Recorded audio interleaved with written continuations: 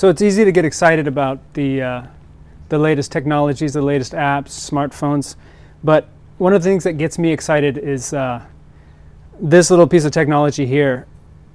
Chickens didn't evolve, they were bred from jungle fowl, probably from South America.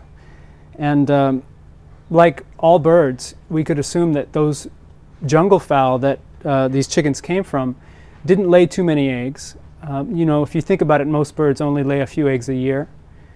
But over the course of generations of attention and breeding, we have a bird that will let me hold it. We have a bird that will live where I tell her to. We have a bird that will eat what I feed her. And most amazing, she'll lay almost an egg a day, which, when you think about it, is like me growing a kidney a day. It's really a remarkable thing.